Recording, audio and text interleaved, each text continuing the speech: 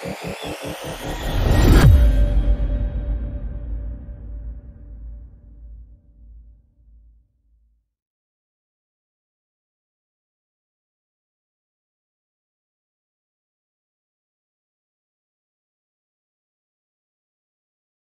evening.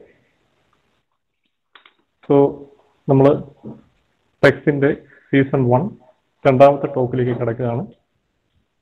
കഴിഞ്ഞ ടോക്കിൽ നമ്മൾ discuss ചെയ്തത് marching towards A new India, which was presented by one of the DRDO scientists. This time we will be going for another session, other kind. So this is Life of a Mariner. It is presented by Mr. Sachin Jose,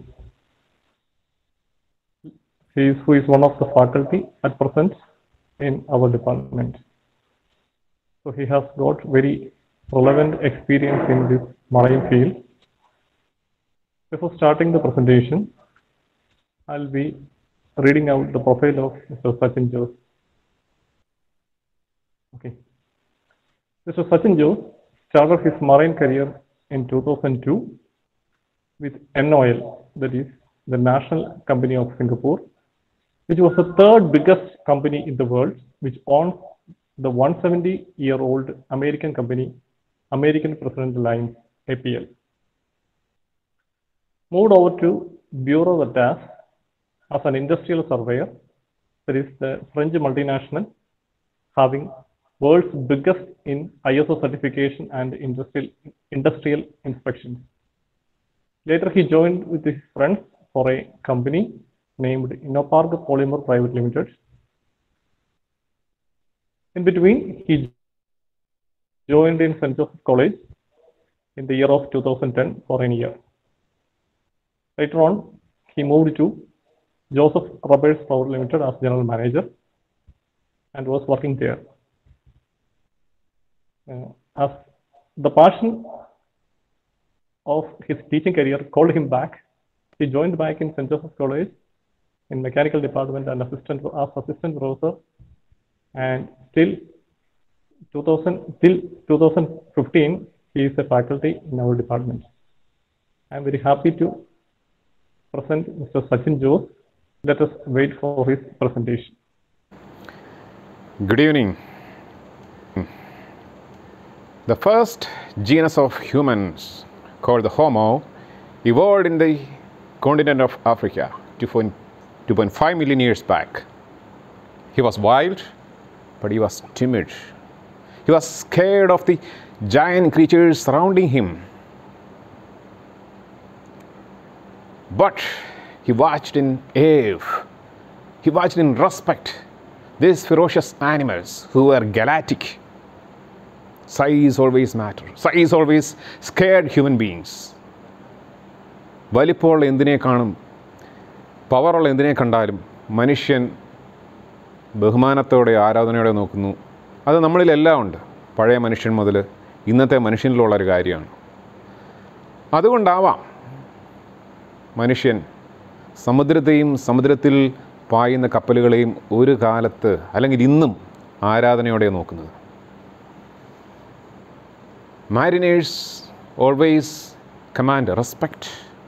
They always were loved, and they were always seen with a curious eye. അല്ലേ? നമ്മുടെ നാട്ടിലൊരു നാവികനുണ്ടെന്ന് പറഞ്ഞാൽ നിങ്ങൾ വിചാരിക്കുക എങ്ങനെയാണ്, എന്താ ചെയ്യുന്നത്, അങ്ങനെയൊക്കെയല്ലേ വിചാരിക്കുക. അപ്പം അതാണൊരു സെയിലർ, അല്ലേ? എപ്പോഴും he is in the I of curiosity. അപ്പോൾ എന്താണ് ഒരു നാവികൻ ചെയ്യുന്നത് എന്ന് നമുക്ക് വളരെ രസകരമായി ഒന്ന് നോക്കിയാലോ. അപ്പം അതിൻ്റെ ഒരു അടിസ്ഥാനം എന്ന് വെച്ചാൽ ഷിപ്പിംഗ് എന്താണെന്ന് നമുക്കറിയാം, അല്ലേ? അപ്പം എന്തുകൊണ്ടാണ് ഷിപ്പിംഗ് പ്രസക്തി എന്ന് നമ്മൾ ഈ സ്ലൈഡ് നോക്കിയാൽ നമുക്ക് മനസ്സിലാവും. അതിനകത്ത് കാണാം രണ്ട് കളറിലെ ഒരു ഗ്രാഫ്, രണ്ട് colour. One is blue and the other one is green. The blue is goods loaded, the other one is goods unloaded. ലോകത്ത് നടക്കുന്ന പ്രൊഡക്ഷൻ്റെ ഒരു സിംബോളിക് ഗ്രാഫാണിത്. ഇതാണ് കപ്പലുകളുടെ അടിസ്ഥാനം. മാനുഫാക്ചറിങ് ഉണ്ടെങ്കിലേ, ഇൻഡസ്ട്രി ഉണ്ടെങ്കിലേ കപ്പലുകൾ ഓടുകയുള്ളൂ. Which means roughly there is estimate that 80% of the trade in the world is carried by ships. 80% by volume. Clear? അതാണ് കപ്പലുകളുടെ ഇമ്പോർട്ടൻസ് നമ്മുടെ ലൈഫിൽ. ഓക്കെ, അപ്പം അടുത്തൊരു സ്ലൈഡിലേക്ക് നോക്കുകയാണെങ്കിൽ നമുക്ക് കാണാൻ പറ്റും പ്രൊഡക്ഷൻ അല്ലേ. ആ ചുമന്ന കളറിൽ കാണിക്കുന്നതെല്ലാം മാനുഫാക്ചേർഡ് ഗുഡ്സ് ആണ്. നമ്മുടെ രാജ്യം അതിലാണ് പെടുന്നത്. പക്ഷേ ചില രാജ്യങ്ങളുണ്ട് ഫ്യൂൽസ് പ്രൊഡ്യൂസ് ചെയ്യുന്നു, അതാണ് അവരുടെ പ്രൊഡക്ഷൻ അല്ലേ. വേറെ ചില രാജ്യങ്ങൾ ഗ്രേ കളറിൽ കാണാം ഓർസ്, iron ഓർസ്, the raw material for iron. അപ്പം ഇത് കപ്പലിൻ്റെ പ്രസക്തിയെ കാണിക്കുന്ന മറ്റൊരു ഗ്രാഫാണ്. These are all statistics basically. Okay, അപ്പം കപ്പലുകളെന്ന് വെച്ചാൽ പലതരമുണ്ട്. So you can see here on the top left is a general cargo ship, and the top bottom is a what do you say, bulk carrier. Okay, I think I am missing the tanker film here, the tanker picture here. Okay, it should be in the top right, and in the bottom right is the container carrier. അപ്പം ഇതൊരു general ക്ലാസിഫിക്കേഷനാണ്. Clear? ഇനി so that is the tanker over their own the top right. Clear? ഇനി നമുക്ക് താല്പര്യമുള്ള ചില കാര്യങ്ങൾ, നമുക്ക് വളരെ കോമൺ ആയിട്ടുള്ള കാര്യങ്ങളെക്കുറിച്ചാണ് നമ്മൾ സംസാരിക്കുന്നത്. ഇവിടെ ഇപ്പം കാണുന്ന വേറൊരു കണക്കാണ് ലോകത്തുള്ള കപ്പലുകളുടെ ഒരു റിലേറ്റീവായിട്ടുള്ള എണ്ണമാണ് കാണിക്കുന്നത്.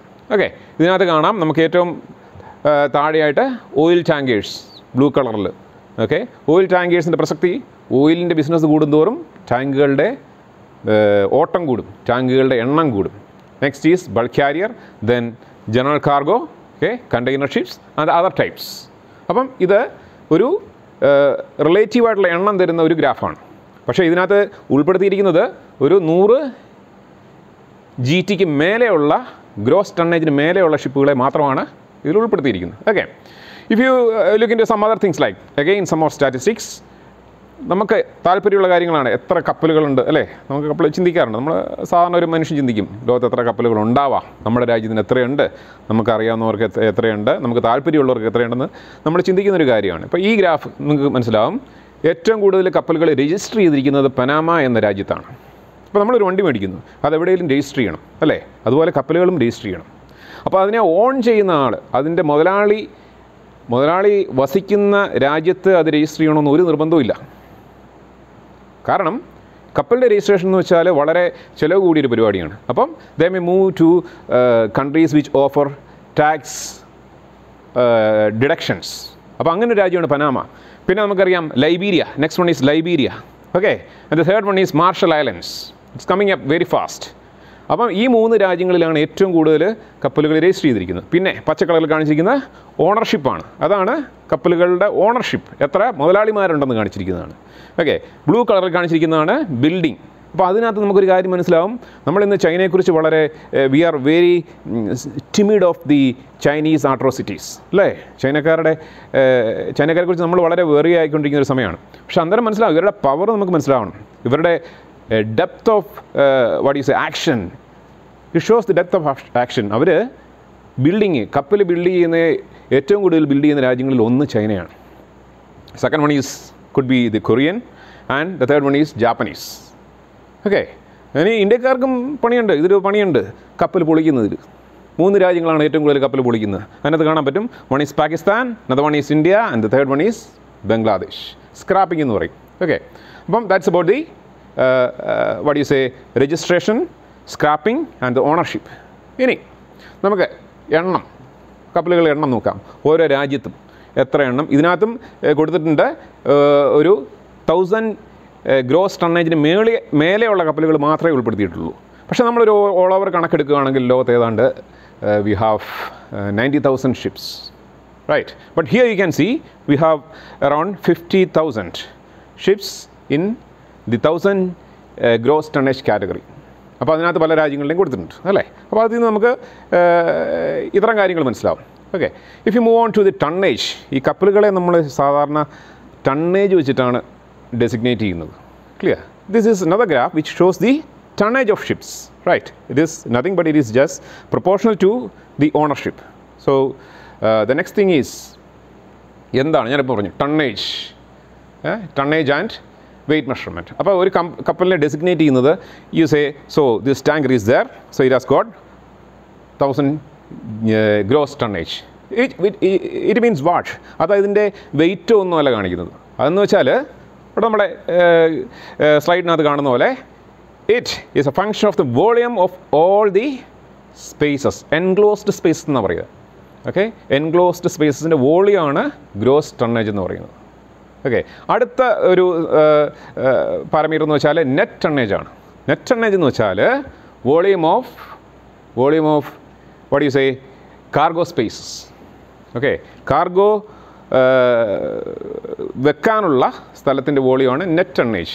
ഇതാണ് ഏറ്റവും ലേറ്റസ്റ്റ് ആയിട്ടുള്ള designation, nomenclature of ship. Okay, പക്ഷേ ഇനി നമുക്ക് കപ്പലിൻ്റെ വെയിറ്റ് മെഷർ ചെയ്യണമെങ്കിൽ, വെയിറ്റ് അറിയണമെങ്കിൽ അതിന് you follow A different thing. Okay, അതിൽ ആദ്യത്തെ കൺസെപ്റ്റാണ് ലൈറ്റ് വെയിറ്റ് എന്ന് പറയും. So it is the actual weight of the ship with no fuel, passengers, crew or water. അപ്പോൾ അങ്ങനെയുള്ള സാധനങ്ങളെല്ലാം ഒഴിവാക്കിയിട്ടുള്ള കപ്പലിൻ്റെ വെയിറ്റാണ് കാലിക്കപ്പൽ എന്ന് പറയാം. അതാണ് ലൈറ്റ് വെയിറ്റ് എന്ന് പറയും. ഇനി ഒരു സാധനമുണ്ട് ഡെഡ് വെയിറ്റ്. ഡെഡ് വെയിറ്റ് എന്ന് വെച്ചാൽ see, you can see what is dead weight here. Dead weight means displacement in any loaded condition minus what you have seen, the light weight.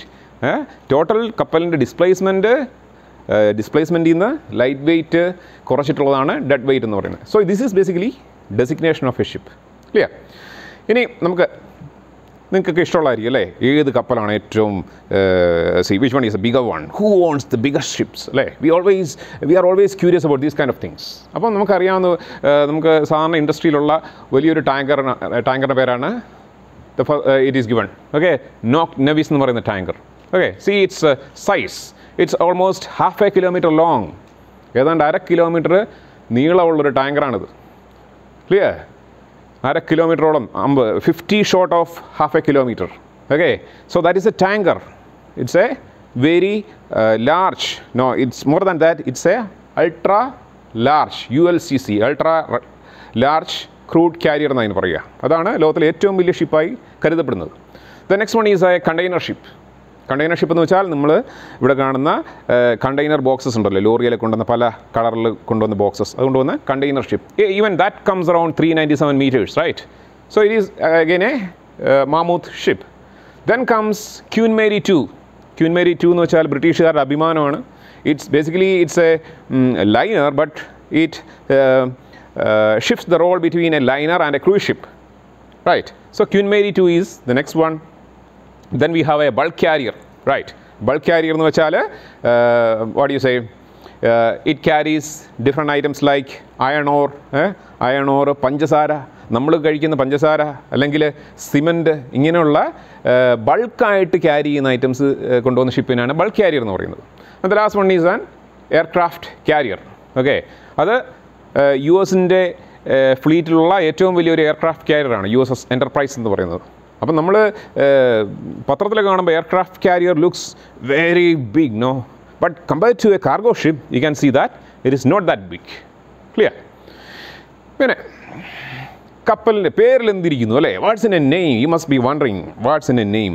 So you must have seen many funny names for ships, right? But there is something in there names. അപ്പം പേരുകൾക്കെല്ലാം ഇടാൻ ഒരു there is A protocol, okay, to fix A name for A ship. അപ്പോൾ you can see this is APL Mexico City. Okay, in the first part APL is the company name, and the second part is the name of the ship, Mexico City. The third part is the place of registration. Clear? The third part is the place of registration, and the last, you can see a number over there. അതാണ് അതിൻ്റെ register number എന്ന് പറയാം. കപ്പലിന് ഒന്നല്ല, പല register നമ്പറുകളുണ്ട്. പക്ഷേ ഏറ്റവും common ആയിട്ടുള്ളത് it is registered under International Maritime Organization, the organizing and the commanding body of the marine industry. IMO എന്ന് പറയുന്നതാണ് ലോകത്തിലെ one of the powerful organization ആണ്. It is based in UK. That is the only organization which comes under UN, but it is based in UK. യുകെയിൽ വേറെ UN-ൻ്റേതായിട്ടുള്ള വേറെ ഒരു പ്രസ്ഥാനങ്ങളുടെയും ഓഫീസില്ല. But IMO has its headquarter in UK. Clear? അപ്പോൾ ആ പിക്ചറിലേക്ക് നോക്കുമ്പോൾ you can see the lines which tie the ships. ആ ഷിപ്പിനെ കെട്ടിയിട്ടിരിക്കുന്ന ഒരു lines കാണാം. അപ്പോൾ അതിനകത്ത് പച്ച കളറിൽ ഒരു എന്താണ് കുക്കിയുടെ ഷേപ്പിലൊരു സാധനം കാണാം നിങ്ങൾക്ക് അല്ലേ നോക്കുമ്പം. അതെന്താണെന്ന് പറയുകയാണെങ്കിൽ പഴയ കാലത്ത് നമ്മൾ കഥകളിലൊക്കെ വായിച്ചിട്ടുണ്ട് ഈ എലി അല്ലേ, എലി റോഡൻസ്. ഈ റോഡൻസ് ഒക്കെ കപ്പൽ വഴിയാണ് പല രാജ്യങ്ങളും ചെന്നത് കേട്ടിട്ടുണ്ട് അല്ലേ. അപ്പോൾ ഇതാണ് എലിയെ തടയുന്നൊരു സാധനം. ഓക്കെ, ഇത് എലി പോലുള്ള റോഡൻസ് അവിടെ കയറാതിരിക്കാൻ വേണ്ടി ആ ലൈനിൽ കെട്ടിയിരിക്കുന്നതാണ്. അപ്പോൾ പണ്ട് ഈ ഷിപ്പിലേക്ക് ഈ റോഡൻസ് കയറുന്നത് ഈ ലൈൻസ് വഴിയാണ്. കാരണം basically ship not touches the shore always. അതെപ്പോഴും മുട്ടിക്കിടക്കുന്നില്ല. So this is the contact point, the lines. ആ ലൈൻ വഴിയാണ് എലികൾ അങ്ങനെയുള്ള സാധനങ്ങൾ കപ്പലിൽ കയറുന്നത്. So this is the Kuki shaped item is something which prevents the rodents from entering A ship. Clear? അപ്പം next one is something called tug boats. കേട്ടിട്ടുണ്ടാകും tug boat എന്ന് പറയുന്ന സാധനം എന്താണ്. അപ്പോൾ നമുക്കറിയാം ship is design to what you say transfers or travel in A single line. ഇത് വളരെ വലിപ്പമുള്ളൊരു സാധനമാണ് അല്ലേ, വളരെ ജൈജാൻറ്റിക് ആയിട്ടുള്ള സാധനമാണ്. സോ ഇറ്റ് ഈസ് സപ്പോസ് അതിനെ പെട്ടെന്ന് ഇങ്ങനെ തിരിക്കാനോ വളയ്ക്കാനോ ഒന്നും പറ്റത്തില്ല. Because of its size, shear size and power. You cannot suddenly turn right and left like that. അപ്പം ഒരു ഷിപ്പ് ഒരു പോർട്ടിലേക്ക് എത്തുമ്പോൾ അതിനെ ഇങ്ങനെയുള്ള ടഗ് ബോട്ട്സ് ആണ് അതിനെ ഗൈഡ് ചെയ്യുന്നത്. ടഗ് ബോട്ട്സിൻ്റെ പണി എന്ന് വെച്ചാൽ you can see in the first picture to the left top you can see A tug boat pushing A ship, right? And the bottom picture also it is again pushing a ship, and in the other picture you can see it is pulling a ship. അപ്പോൾ ഈ tug ബോട്ടിൻ്റെ പണി എന്ന് വെച്ചാൽ കരയിലേക്ക് അടുക്കുമ്പോൾ ഷിപ്പിനെ ഉന്തി കരയിലേക്ക് അടുപ്പിക്കുക എന്നുള്ളതാണ്. മനസ്സിലായില്ലേ? അതാണ് tug ബോട്ട്സിൻ്റെ what you say the role of tug boats in മനോവറിങ് A ship. Clear?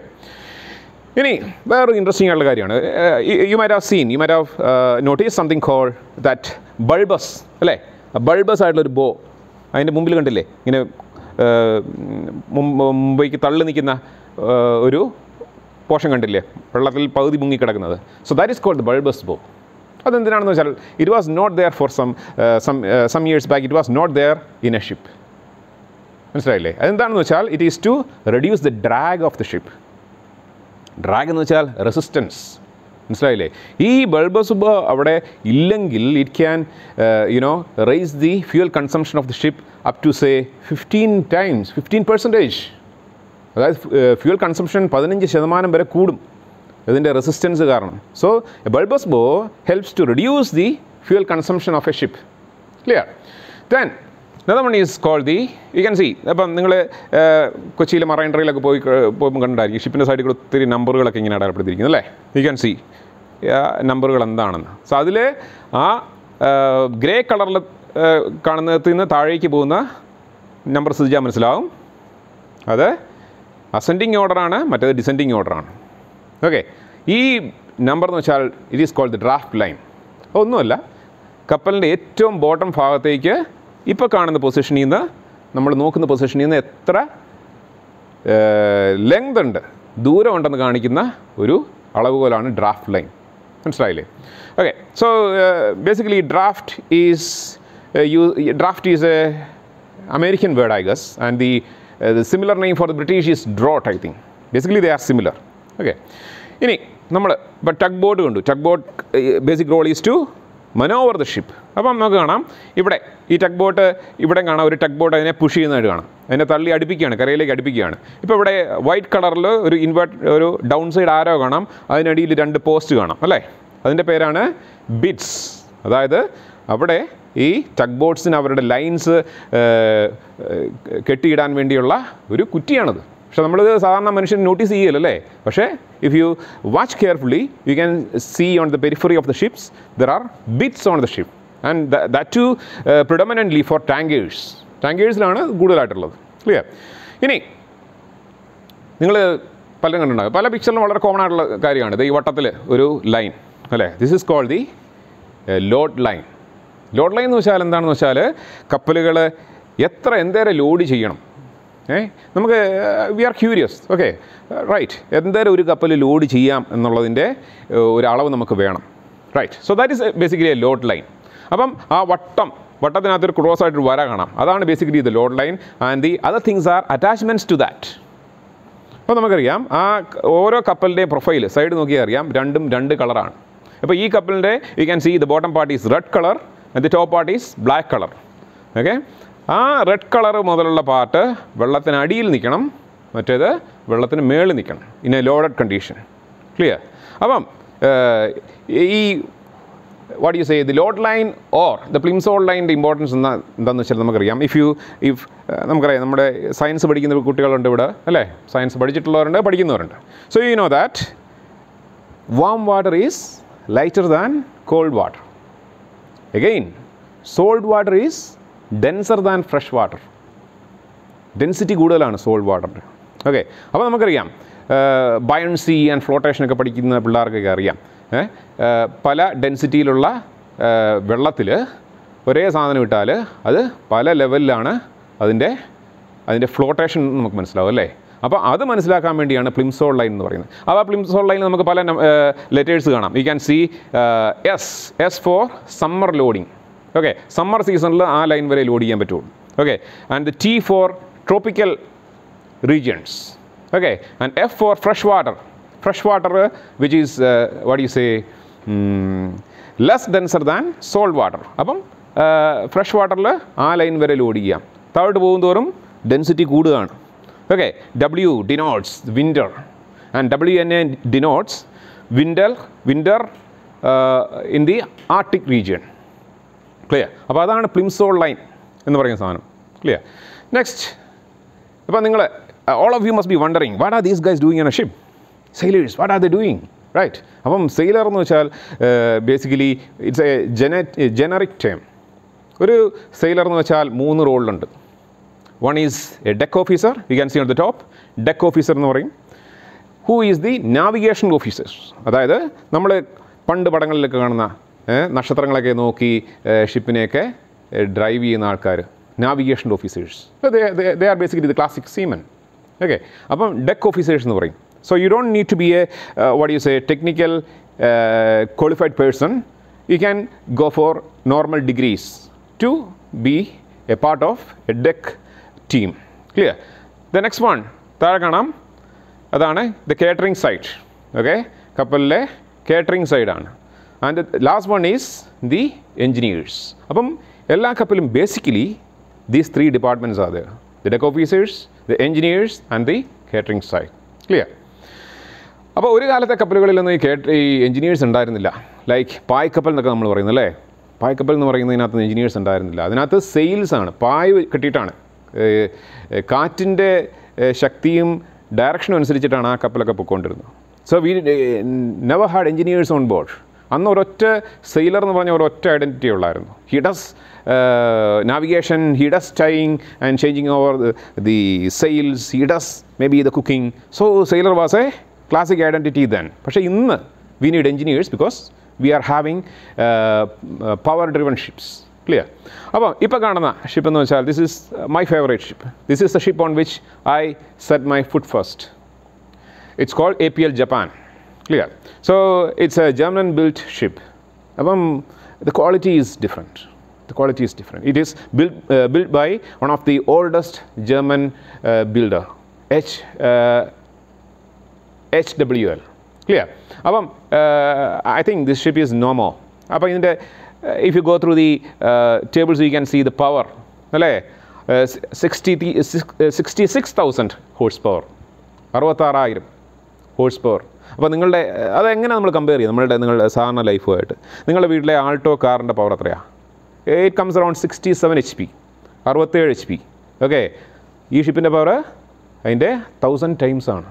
Which means നിങ്ങളുടെ 1000 ആൾട്ടോ കാറിൻ്റെ പവറുള്ള ഷിപ്പാണ് നിങ്ങൾ കാണുന്നത്. പക്ഷേ ഇത് ഇന്നൊന്നുമല്ല. This is I think this ship is scraped, but it was A classic ship those days. It was one of the biggest ship in the year 2003 and all. അപ്പം അതിനകത്ത് main എഞ്ചിൻ്റെ പവറാണ് നമ്മൾ കണ്ടത്. പിന്നെ ജനറേറ്റർ ഉണ്ട്. Okay, again it is around 2000 kilowatt power. അതായത് നമ്മളുടെ ഒരു റെയിൽവേ ട്രെയിൻ എഞ്ചിൻ്റെ പവറുള്ള ഒരു ജനറേറ്റർ, അങ്ങനത്തെ 3 എണ്ണം. അതുകൂടാതെ ഒരു ഷാഫ്റ്റ് ജനറേറ്റർ എന്ന് പറയുന്ന സാധനമുണ്ട്. അതായത് ഷിപ്പിന് പ്രൊപ്പല്ലർ ഉണ്ട്, ആ പ്രൊപ്പല്ലറിൻ്റെ റൊട്ടേഷനിൽ നിന്ന് പവർ ജനറേറ്റ് ചെയ്യുന്ന സാധനത്തിൻ്റെ പേരാണ് shaft generator. It again has got some 2500 watts, kilowatts clear? അപ്പോൾ അതിൻ്റെ ലെങ്ത് ആൻഡ് ബ്രെഡ്ത്ത് ഒക്കെ കാണാം. Again it's A very gigantic ship of those days. അതിൻ്റെ കപ്പാസിറ്റി കാണാം. It can carry almost 5,000 containers. ഒരു കണ്ടെയ്നർ എന്ന് വെച്ചാൽ നമ്മളിവിടെ കാണുന്ന 2 ടൈപ്പ് കണ്ടെയ്നർ, ആ ബോക്സ്, ആ ഷിപ്പിൽ അടുക്കി വെച്ചിരിക്കുന്ന ബോക്സിൻ്റെ പേരാണ് കണ്ടെയ്നർ. 2 ടൈപ്പ് ബോക്സ് നമ്മൾ കാണാറുണ്ട് സാധാരണ. ഒന്ന് 20 ഫുട്ട് 20 അടി നീളമുള്ളതും മറ്റേത് 40 അടി നീളമുള്ളതും. ഓക്കെ, അപ്പം ആ 40 അടി നീളമുള്ള കണ്ടെയ്നറാണ് സാധാരണ ഇവിടെ കിടന്ന നീളമുള്ള കണ്ടെയ്നർ. ഇവിടെ നമ്മുടെ ഇവിടെ നിന്നൊക്കെ ഈ കോട്ടയം ഭാഗത്തു നിന്നൊക്കെ യു ക്യാൻ സി റബ്ബറൊക്കെ എക്സ്പോർട്ട് ചെയ്യുന്നതൊക്കെ ഇങ്ങനത്തെ കണ്ടെയ്നർ ബോക്സിലാണ്, വലിയ കണ്ടെയ്നർ ബോക്സ്. അപ്പോൾ അതിൻ്റെ എക്സാക്റ്റ് നീളമെന്ന് വെച്ചാൽ 40 ഫീറ്റാണ്. ഇനി നമ്മുടെ KSRTC ബസ്സിൻ്റെ നീളം എത്രയാണെന്നറിയോ? It's 39.1 or 2 metres. Okay, feet 39.2 feet. അതായത് ഒരു KSRTC ബസ്സിൻ്റെ നീളത്തേക്കാൾ കുറച്ചുകൂടെ ഉള്ളതാണ് ഇങ്ങനത്തെ ഒരു കണ്ടെയ്നർ. അങ്ങനത്തെ 5000 container, more than 5,000 containers R carried by this ship. അതായത് ഇൻ അനദർ സ്റ്റാറ്റിസ്റ്റിക്സ് നമ്മുടെ KSRTCയുടെ മുഴുവൻ ഫ്ലീറ്റും ഒറ്റയടിക്ക് ഈ ബസ്സിൽ ഈ ഷിപ്പിൽ ക്യാരി ചെയ്യാൻ പറ്റും. അതാണ് ഇതിൻ്റെ വലിപ്പം. പക്ഷേ ഇന്ന്, so this is the story of the last decade. So now the story has changed. ഇന്ന് സൂപ്പർ ക്യാരിയേഴ്സ് വന്നിരിക്കുകയാണ് കണ്ടെയ്നറിനകത്ത്. അതായത് എന്നാൽ 5000 ആണ് അന്നത്തെ മാക്സിമം ലോഡെങ്കിൽ ഇന്ന് ഏറ്റവും biggest container ship can carry 20,000 TEUs. 20,000. ഇതിൻ്റെ 4 ഇരട്ടി വലിപ്പമുള്ള ഷിപ്പാണ് ഇന്ന് ഓടുന്നത്. അപ്പം എന്തുകൊണ്ടാണ് അങ്ങനെ? It is the scale of economy. നമുക്കറിയാം എയർബസും എന്താ പറയുക ബോയിങ്ങൊക്കെ ഹെവി ജംബോ ജെറ്റ്സ് ഇൻട്രൊഡ്യൂസ് ചെയ്ത് എന്തിനാണ്? അപ്പോൾ അതിൻ്റെ കോസ്റ്റ്, ഓപ്പറേഷണൽ കോസ്റ്റ് കുറയ്ക്കാൻ, അല്ലേ? കപ്പാസിറ്റി കൂട്ടി അതിൻ്റെ ഓപ്പറേഷണൽ കോസ്റ്റ് കുറയ്ക്കാൻ വേണ്ടി അവരവരെ എന്താണ് മാക്സ് 380 അല്ലേ എന്നൊക്കെ പറയുന്ന ജെറ്റ്സ് കൊണ്ടുവന്നത്. Same concept is applied here. They introduced very മാമൂത്ത് ships. Clear? So that's the reason. What do you say? These are some of the features about the ship. And if you look into the year, you can see that it is 25 years old. A normal കാര്യമാണ്. ഷിപ്പിങ്ങിൽ ആ പഴക്കമൊക്കെ ഉള്ള what do you say ഷിപ്പുകൾ നോർമലാണ്. But sadly I think this my favourite ship is scraped now. Clear? ഇനി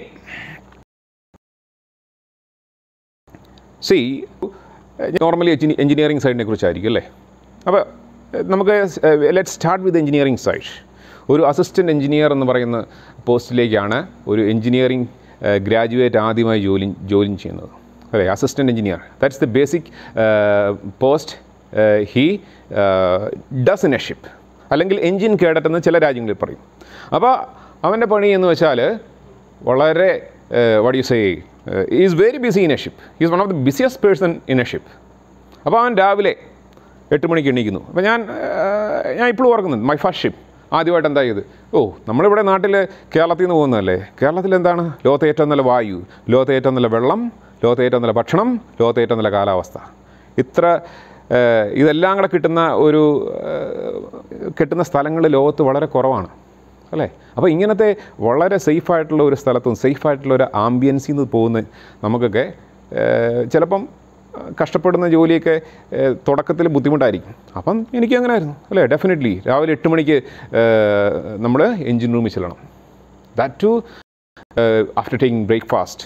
okay, breakfast കഴിഞ്ഞ് കുളിക്കുന്നവർ കുളിയൊക്കെ ചെയ്തിട്ട് കുളിക്കണമെന്ന് നിർബന്ധമൊന്നുമില്ല. കാരണം നമ്മൾ എൻജിൻ റൂമിലേക്കാണ് പോകുന്നത്. അവിടെ എന്താ? ഓയിലാണ്, ഗ്രീസാണ്. Okay, so it's up to you. അപ്പം നമ്മൾ 8 മണിക്ക് ബ്രേക്ക്ഫാസ്റ്റ് നമ്മൾ എൻജിൻ റൂമിൽ റിപ്പോർട്ട് ചെയ്യുന്നു. Work starts. ഓക്കെ, അതിനു മുമ്പ് ഈ എൻജിൻ കേഡറിൻ്റെ ജോലി എന്ന് വെച്ചാൽ രാവിലെ 7:30 പോയിട്ട് engine room we have got so many tanks in A ship എന്ന് വെച്ചാൽ ടാങ്കുകളുടെ ഒരു കൂട്ടമാണ്. There are so many tanks. എല്ലാത്തിനും ടാങ്കാണ്, ഇഷ്ടം പോലെ ടാങ്കാണ്. അപ്പോൾ അതിനകത്ത് ടാങ്കുകളുടെ അളവെടുക്കണം. ആ പ്രോസസ്സിൻ്റെ പേരാണ് അവിടെ അങ്ങേരത്തിരുന്ന് ആ ചേട്ടൻ ചെയ്യുന്ന ആ process sounding. Take സൗണ്ടിങ്സ് of the tanks. അതായത് ടാങ്കുകൾക്കകത്ത് എത്ര ക്വാണ്ടിറ്റിയിൽ ഫ്ലൂയിഡ് ഉണ്ട്, അതെന്തും ആകാം. it can be diesel oil, it can be lube oil, it can be the fuel of the ship which is called HFO. ഇതിനൊക്കെ അളവെടുക്കണം, ഡയറി കുറിച്ചിട്ട് വെക്കണം. It's a very tedious job in the beginning. Okay, then the next major thing is to do routine maintenance. Okay, ഒരു ship continuous ആയിട്ട് ഓടിക്കൊണ്ടിരിക്കുന്ന ഒരു ഐറ്റമാണ്, അല്ലേ? ചില പല ഷിപ്പുകളും ഇന്നേക്ക് ഒരു ദിവസം പർട്ടിക്കുലർ പോർട്ടിൽ നിന്ന് യാത്ര തുടങ്ങിയാൽ it may last may be A couple of weeks, 2-3 ആഴ്ചയൊക്കെ നിർത്താതെ ഓടുകയാണ്. അപ്പം ഇതിന് റുട്ടീൻ മെയിൻ്റനൻസ് ഉണ്ട്. ഒരു ദിവസം റുട്ടീനായിട്ട് ചെയ്യേണ്ട ചില കാര്യങ്ങളുണ്ട്. അപ്പോൾ ഇതിൻ്റെ ഒരു ജൂനിയർ എഞ്ചിനീയർ ചെയ്യേണ്ട ചില കാര്യങ്ങളുണ്ട്, സീനിയർ എഞ്ചിനീയേഴ്സ് ചെയ്യേണ്ട ചില കാര്യങ്ങളുണ്ട്. അപ്പം ജൂനിയർ എഞ്ചിനീയർ, ഡ്യൂട്ടിയിലുള്ള ജൂനിയർ എഞ്ചിനീയർ ചെയ്യേണ്ട ഒരു കാര്യങ്ങളിൽ നിന്നാണ് ടർബോ ചാർജർ വാഷ്. നമുക്ക് ടർബോ ചാർജർ എന്ന് പറഞ്ഞ സാധനം അറിയാം, വണ്ടിയിലൊക്കെ ഉള്ളത് അല്ലേ. അതിൻ്റെ പവർ ബൂസ്റ്റ് ചെയ്യാനും എഫിഷ്യൻസി ബൂസ്റ്റ് ചെയ്യാനുമുള്ള ഒരു പമ്പ് അറ്റാച്ച്ഡ് സിസ്റ്റമാണ്. അപ്പോൾ ഇതിങ്ങനെ ഹൈ സ്പീഡിൽ 10,000 RPM കറങ്ങിക്കൊണ്ടിരിക്കുന്ന ഒരു സാധനമാണ്. അപ്പോൾ ഇതിൻ്റെ എന്താണ്, ഇതിൻ്റെ ടർബൈൻ സൈറ്റ്. ഓക്കെ, ടർബൈൻ എന്ന് വെച്ചാൽ കാണാം നമുക്ക്, ഈ എൻ്റെ കൂടെ ചേർന്നുള്ളതാണ് ടർബൈൻ സൈറ്റ്.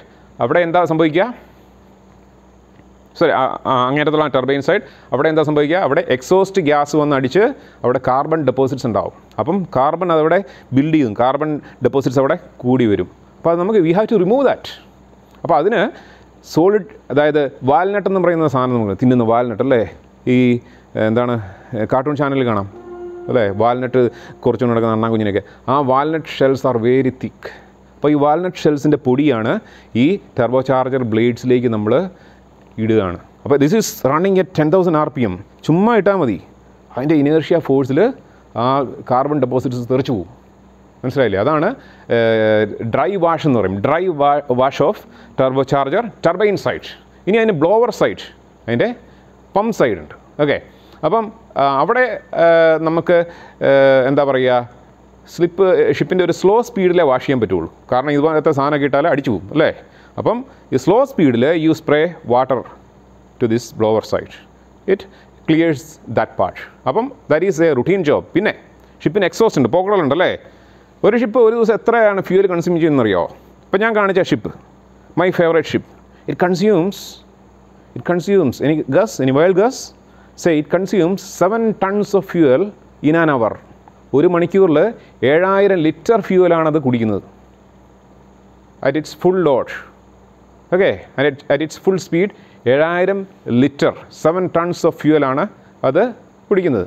ഓക്കെ, അപ്പം ഇതിൻ്റെ എക്സോസ്റ്റ് പോക്കകളിനകത്തുനിന്ന് ഇത്രയും കൺസ്യൂം ചെയ്യുന്ന പോക്കകളിനകത്തുനിന്ന് നിങ്ങൾക്കറിയാം, naturally there are heavy amount of what you say unburned gases അല്ലേ. ഇതെല്ലാം കൂടി എക്സോസ്റ്റിനകത്തൂടെ പോകും. അപ്പോൾ എക്സോസ്റ്റ് എന്ന് വെച്ചാൽ പോക്കടല്ലേ. അപ്പോൾ അതിനകത്തൊരു സാധനമുണ്ട്, വേറൊരു സംഭവമുണ്ട്, ബോയിലർ എന്ന് കേട്ടിട്ടുണ്ടോ? Okay, so there is in every ship there are basically 2 boilers. One is a normal boiler, okay, another one is an exhaust gas boiler. Exhaust gas വെച്ചിട്ട് ഓടുന്ന, എക്സോസ്റ്റ് എന്നറിയാം വളരെ ഹൈ ടെമ്പറേച്ചർ ഗ്യാസസ് ആണ്, അത് വെച്ചിട്ട് ചൂടാക്കുന്ന ഒരു ബോയിലറുണ്ട്. അപ്പം ഈ ബോയിലർ ലൈൻസ് ഉണ്ട്, ഇതിൽ കാർബൺ ഡെപ്പോസിറ്റ്സ് ആർ ദെയർ. അപ്പോൾ നമുക്കത് വാഷ് ചെയ്ത് കളയണം. ഓക്കെ, ഇത് വാഷ് ചെയ്ത് കളയണം, അല്ലെങ്കിൽ ഇത് അവിടെ കട്ടിപ്പിടിച്ച് അവിടെ അടഞ്ഞ് gives raise to the tube failure. Okay, boiler failure ഒക്കെ ഉണ്ടാവും, വിച്ച് ഈസ് വെരി കാറ്റാസ്ട്രോഫിക്. ക്ലിയർ? അപ്പം ഈ ബോയിലർ ട്യൂബ്സിൻ്റെ ഇടയിലുള്ള കാർബൺ ഡെപ്പോസിറ്റ്സ് നമ്മൾ സ്റ്റീം വെച്ചിട്ടോ എയർ വെച്ചിട്ടോ പമ്പ് ഔട്ട് ചെയ്യും, ഹൈ പ്രഷർ സ്റ്റീം വെച്ചിട്ട്. So that is called the suit blow. Okay, suit blow എന്ന് പറയുന്നത്, അതായത് അതിന് പല നിയമങ്ങളൊക്കെ ഉണ്ട്. കരയിൽ നിന്ന് ഇത്ര ദൂരെ മാറിയിട്ടൊക്കെ ചെയ്യാൻ പറ്റുമെന്നുള്ള നിയമങ്ങളൊക്കെ ഉണ്ട്. Clear? So that is another work. Then you can see the bottom part taking the readings. ആ നടുക്ക് കാണുന്ന പേപ്പറിൽ കാണാം, that's A log book, engine log book. Okay, ആ എൻജിൻ ലോഗ് ബുക്കിൽ ഒരു എൻജിൻ്റെ റണ്ണിങ് പാരാമീറ്റേഴ്സ് എല്ലാം നമ്മൾ എടുക്കണം. Every day it must reach the central office of the ship by 12 noon. അതാണ് നിയമം. 12 മണിക്ക് അത് ഷിപ്പിൻ്റെ ഓഫീസിലെത്തിയിരിക്കണം. അപ്പം ഞാൻ പറയുന്നത് ഓട്ടോമാറ്റിക് ഷിപ്പ് എന്ന് പറയുന്ന UMS ഷിപ്പിനെ കുറിച്ചാണ്.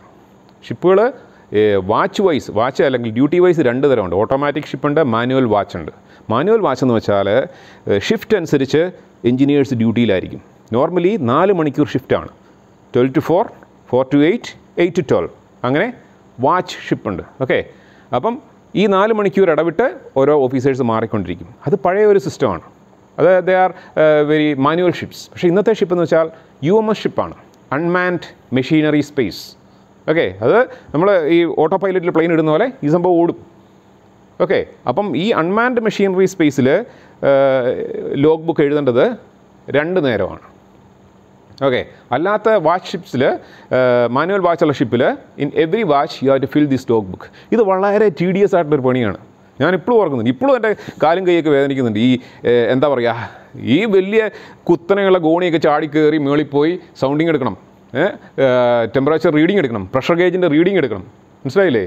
എത്ര പറയാൻ പറ്റത്തില്ല. ആ കോളം, ചെറിയ ചെറിയ കോളം വെച്ചിട്ട് ഇപ്പോൾ ഒരു മെയിൻ എഞ്ചിൻ്റെ ഒരു യൂണിറ്റിന് എന്തൊക്കെ പാരാമീറ്റേഴ്സ് ഉണ്ട്. ഒരു സിലിണ്ടറിന് അതിൻ്റെ പ്രഷറുണ്ട്, ഫ്യൂവലിൻ്റെ ഉണ്ട്, അതിൻ്റെ കമ്പഷൻ്റെ ഉണ്ട്, അതിൻ്റെ എക്സോസ്റ്റിൻ്റെ ഉണ്ട്, സ്കാവഞ്ചിൻ്റെ ഉണ്ട്, അതിൻ്റെ കൂളിംഗ് ഉണ്ട്.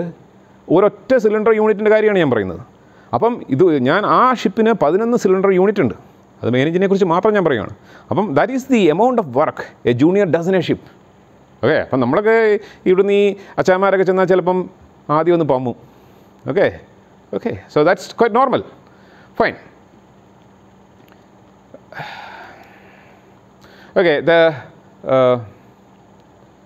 Okay, next one is, yeah. So this is basically ഞാനിപ്പോൾ പറഞ്ഞ റീഡിങ്സ്, എത്ര റീഡിങ്സ് ആണെന്ന് നോക്കുക. ഓക്കെ. മെയിൻ എഞ്ചിൻ ഉണ്ട്, മെയിൻ എഞ്ചിൻ്റെ എത്ര ടൈപ്സ് ഓഫ് റീഡിങ്സ് ആണെന്ന് നോക്കുക. ടെർബോ ചാർജർ ഉണ്ട്, ഫ്രഷ് വാട്ടർ ജനറേറ്റർ ഒക്കെ. ഇത് എഴുതേണ്ട ഒരു അപ്രോക്സിമേറ്റ് നമ്പർ ഓഫ് റീഡിങ്സ് ആണിത്. This is the number of readings he has to put there, right? Okay. So next is say engine of A ship.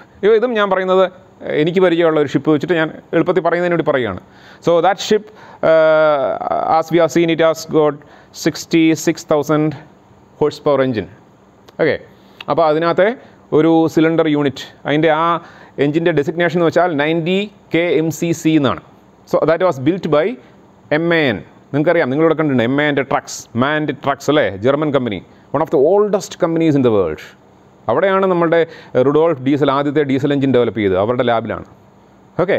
അപ്പം what you say, so it is a man BMW, ബെർമിസ്റ്റർ and vein. ഈ BMW means ബെർമിസ്റ്റർ and vein, ഒരു കൺസോർട്ടിയമാണ്, അവരുടെ ഷിപ്പാണ്. അപ്പം അവരുടെ എഞ്ചിനാണ്. അതായത് ലോകത്ത് 2 കമ്പനികളാണ് മെയിനായിട്ടും ഷിപ്സിൻ്റെ എഞ്ചിൻ ഉണ്ടാക്കുന്നത്. One is MAN BMW, which is a German-British collaboration. The other one is Sulzer Wärtsilä.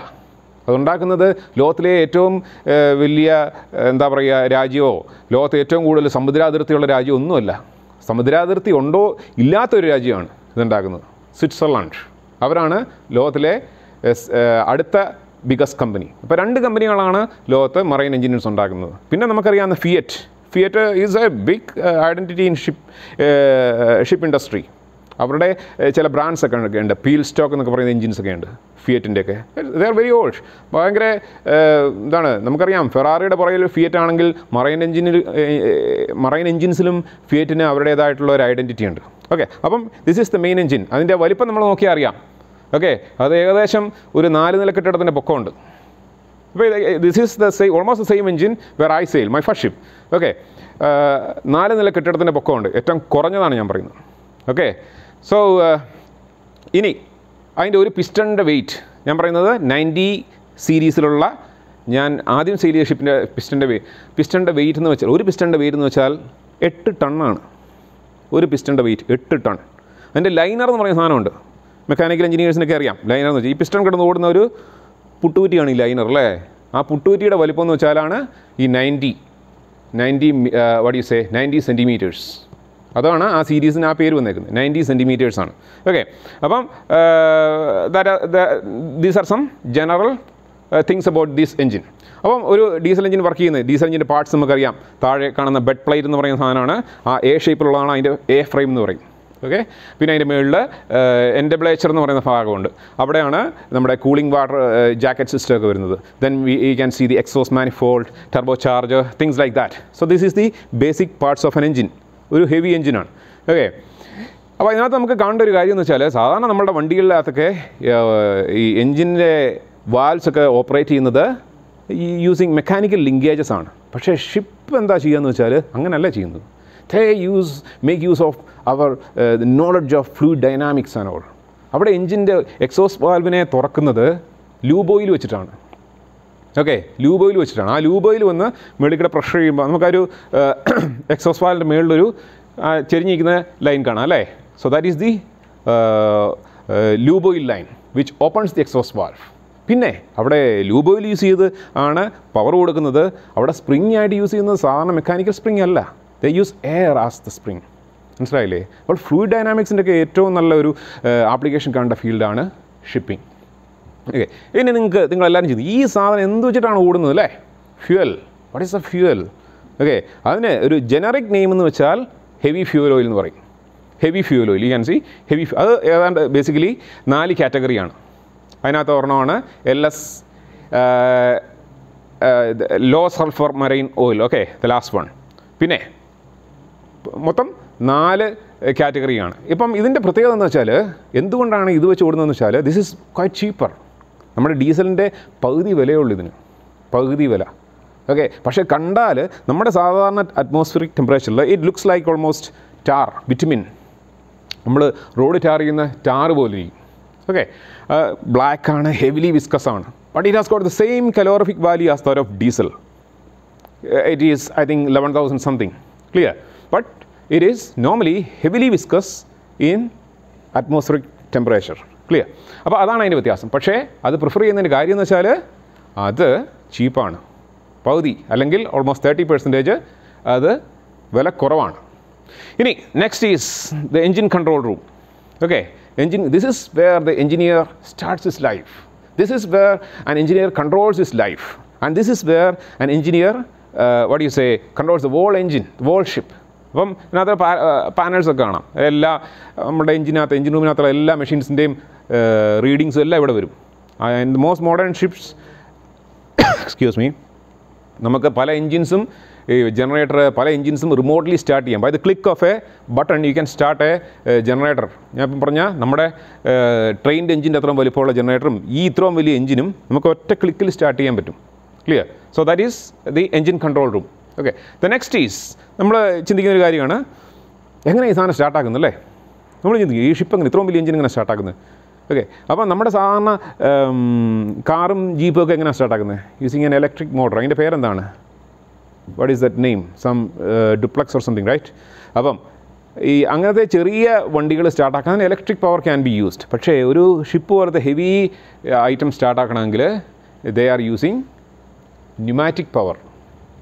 Okay, ഷിപ്പിനകത്ത് അതിൻ്റെ മേളിൽ കാണാം ഒരു air കംപ്രസറാണ്. It's A big one. Every ship has got A band of air compressors and there are air receivers, air tanks to store the air. അപ്പം ആ figure വെച്ച് കാണാം compressor അതൊരു multi stage കംപ്രസറാണ്.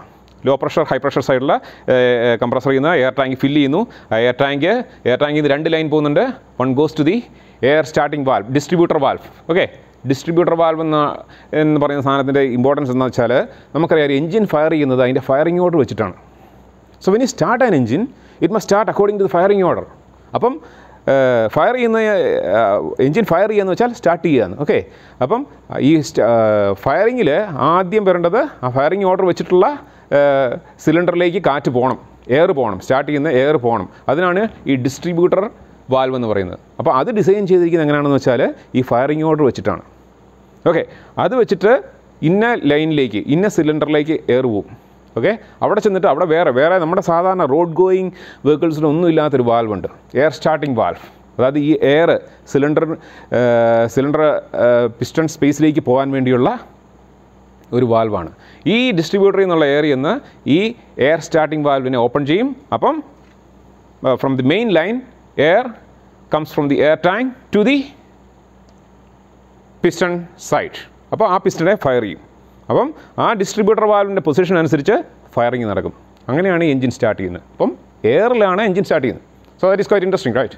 So the next thing is boiler അല്ലേ? Every mechanical engineers dream is to see to put his hands on A boiler. അതൊരു classic മെഷീനാണ്. ഒന്നുമില്ല, നമ്മുടെ വീട്ടിലെ അരിക്കലമാണ് ഏറ്റവും ബേസിക് ബോയിലർ അല്ലേ? അവിടെ ചൂടാകുന്നു, അവിടെ നിന്ന് നീരാവി ഉണ്ടാകുന്നു. അതാണ് ബേസിക്. നമ്മൾ ആദ്യം കാണുന്ന ബോയിലറാണ്, നമ്മുടെ വീട്ടിൽ കാണുന്ന മെഷീൻസിൽ ആദ്യം കാണുന്നത്. അപ്പം ഒരു ബോയിലർ എന്ന് വെച്ചാൽ ഒരു ഷിപ്പിൻ്റെ it's A very important part of A ship. അപ്പോൾ എന്തിനാണ് ബോയിലർ എന്ന് വെച്ചാൽ ഷിപ്പിനകത്ത് ഞാൻ പറഞ്ഞു ഹെവി ഫ്യൂൽ ഓയിൽ എന്ന് പറഞ്ഞ ഫ്യൂലുണ്ട്. അപ്പോൾ അത് ഞാൻ പറഞ്ഞു സാധാരണ ടെമ്പറേച്ചറിൽ അത് ഹെവിലി വിസ്കസ് ആണ്. ഓക്കെ, അപ്പോൾ അത് ചുമ്മാ ടാങ്കിൽ കിടന്നാൽ അത് കട്ടിപിടിക്കും. അപ്പോൾ അത് എപ്പോഴും നമ്മൾ ഹീറ്റ് ചെയ്ത് അതിനെ ഒരു ലോ വിസ്കസ് സ്റ്റേറ്റിൽ കീപ്പ് ചെയ്യണം. സോ അതിനു വേണ്ടിയാണ് ബോയിലറിൻ്റെ ബോയിലർ യൂസ് ചെയ്യുന്ന ഒരു കാരണം. പിന്നെ ലൂബ് ഓയിലുണ്ട്, ലൂബ്രിക്കേഷൻ ഓയിൽ, അത്. പിന്നെ ഇപ്പം ടാങ്കർ ഷിപ്സ് ഉണ്ട് ഓയിലൊക്കെ കൊണ്ടുവന്ന്. അപ്പോൾ അതിനകത്ത് കാർഗോ എന്ന് പറഞ്ഞാൽ ഈ ക്രൂഡ് ഓയിലൊക്കെ ആയിരിക്കും അല്ലേ. ക്രൂഡ് ഓയിൽ അല്ലെങ്കിൽ ലൂബ് ഓയിൽ ഇതൊക്കെ കട്ടി പിടിക്കാതിരിക്കാൻ വേണ്ടി എപ്പോഴും ഹീറ്റിംഗ് ആവശ്യമുണ്ട്. So for that we may need boiler. പിന്നെ നമുക്കറിയാം ഡൊമസ്റ്റിക് പർപ്പസ് എ സിക്കകത്ത് നമുക്ക് ബോയിലർ വേണം, സ്റ്റീം വേണം. അപ്പോൾ എ സിക്ക് സ്റ്റീം വേണം. പിന്നെ നമ്മുടെ ഡൊമസ്റ്റിക് യൂസ് ഇതിനെല്ലാം സ്റ്റീം വേണം. അപ്പോൾ അതാണ് boiler is A what you say unavoidable machine on A ship. Clear? ഇനി നിങ്ങൾ may be you might have thought about how they make fresh water in A ship. Okay, fresh water നമ്മളെങ്ങനെ കുടിക്കും? നമ്മളാരും കരയിൽ നിന്ന് വെള്ളമൊന്നും കൊണ്ടുപോകാറില്ല. അത് കടലിൽ നിന്ന് ഉണ്ടാക്കുന്നത്, കടലിൽ നിന്ന് ഉണ്ടാക്കുകയാണ്. അതിൻ്റെ ഒരു സിമ്പിൾ മെഷീനാണ് ഇവിടെ യൂസ് ചെയ്യുന്നത്. Excuse me. അപ്പോൾ നമുക്കറിയാം മെയിൻ എഞ്ചിൻ്റെ ജാക്കറ്റ് വാട്ടർ ടെമ്പറേച്ചർ എന്ന് വെച്ചാൽ ഓൾമോസ്റ്റ് 80 ഡിഗ്രീസ് ആയിരിക്കും, 80 to 90 ഡിഗ്രീസ് ആയിരിക്കും. ക്ലിയർ? ജാക്കറ്റ് വാട്ടർ, മെയിൻ എഞ്ചിൻ്റെ ജാക്കറ്റ് വാട്ടർ എന്ന് വെച്ചാൽ 80 to 90 ഡിഗ്രീസ് ആയിരിക്കും. ഈ ജാക്കറ്റ് വാട്ടർ വെച്ചിട്ട് വെള്ളം ചൂടാക്കും. അപ്പോൾ നിങ്ങൾ ചോദിക്കും വൈ അത് 80 ഡിഗ്രീസ് അല്ലോ, അതങ്ങനെ വെള്ളം ചൂടാകണേ 100 ഡിഗ്രീസ് വേണ്ടേ അല്ലേ? അതാണ് നിങ്ങളുടെ ക്വസ്റ്റ്യൻ. അപ്പോൾ ഈ ഫ്രഷ് വാട്ടർ ജനറേറ്റർ എന്ന് പറയുന്ന സാധനത്തിൻ്റെ 2 ചേമ്പറുണ്ട്. അപ്പം ഒരു ചേമ്പർ ഈ മൊത്തത്തിൽ ഈ സാധനം സീൽഡാണ്. അപ്പോൾ ഒരു ചേമ്പറിനകത്ത് വാക്യൂം ഈസ് ക്രിയേറ്റഡ്. അപ്പം വാക്യത്തിനകത്ത് വെള്ളം ഹീറ്റ് ചെയ്യുകയാണ്. അപ്പോൾ വാക്യത്തിനകത്ത് വെള്ളം ഹീറ്റ് ചെയ്യുമ്പോൾ നമുക്ക് വി ഡോണ്ട് നീഡ് 100 ഡിഗ്രീസ്. അത് 80 ഡിഗ്രീസിലോ 75 ഡിഗ്രീസിലോ ആ റേഞ്ചിലോ ചൂടാവും. 80 ഡിഗ്രീസിലോ ചൂടാവും. അതാണ്. അപ്പം വെറുതെ കറങ്ങുന്ന ജാക്കറ്റ് വാട്ടറിൻ്റെ ടെമ്പറേച്ചർ അല്ലെങ്കിൽ അതിൻ്റെ ഹീറ്റ് യൂസ് ചെയ്തിട്ടാണ് നമ്മൾ ഫ്രഷ് വാട്ടർ പ്രൊഡ്യൂസ് ചെയ്യുന്നത്. അപ്പം ഈ ജാക്കറ്റ് വാട്ടർ വെച്ചിട്ട് സീ വാട്ടർ ചൂടാക്കും. അപ്പോൾ അതിനകത്തെ ബ്രൈന് അതായത് കടൽ വെള്ളത്തിന് ചൂടാക്കുമ്പം അതിൻ്റെ വേസ്റ്റ് ഡെപ്പോസിറ്റ്സ് എല്ലാം നമ്മൾ കളക്ട് ചെയ്യും. ലൈക്ക് അതിനകത്ത് സൾഫർ ക്ലോറൈഡ്സ് ഉണ്ടാവും അല്ലേ, ക്ലോറൈഡ്സ്, ബാക്കി ഡിസോൾവ് ചെയ്യാത്ത ഐറ്റംസ് എല്ലാം അവിടെ കിടക്കും. You get fresh water. അത് കണ്ടൻസ് ചെയ്യും. ആ കണ്ടൻസ് ചെയ്ത് മുകളിലെ പാർട്ട് കണ്ടൻസർ പാർട്ടാണ്. കണ്ടൻസ് ചെയ്തിട്ട് അവിടെ നമ്മൾ ഫ്രഷ് വാട്ടർ എടുക്കും. അങ്ങനെയാണ് നമ്മൾ ഫ്രഷ് വാട്ടർ ജനറേറ്റ് ചെയ്യുന്നത്.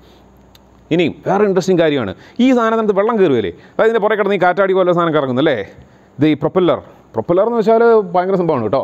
അപ്പോൾ ഞാൻ പറഞ്ഞ ആ ഷിപ്പിൻ്റെ പ്രൊപ്പല്ലർ എന്ന് വെച്ചാൽ I think it's diameter is almost 8 to 12 meters. അതിൻ്റെ വലിപ്പം 8 മുതൽ 12 മീറ്റർ വരെ ആ ഡയമീറ്റർ ഉണ്ട് ആ പ്രൊപ്പല്ലറിൻ്റെ വലിപ്പത്തിന്. അപ്പം ഈ സാധനം ഇങ്ങനെ കിടന്ന് കറങ്ങുന്ന അതിലൂടെ വെള്ളം കയറുമല്ലേ, ആരായാലും ചിന്തിക്കും അല്ലേ. അപ്പോൾ അതിനുള്ളൊരു സിസ്റ്റം, വളരെ ഇന്നോവേറ്റീവ് ആയിട്ടുള്ള സിസ്റ്റമാണ് അതിൻ്റെ ceiling system.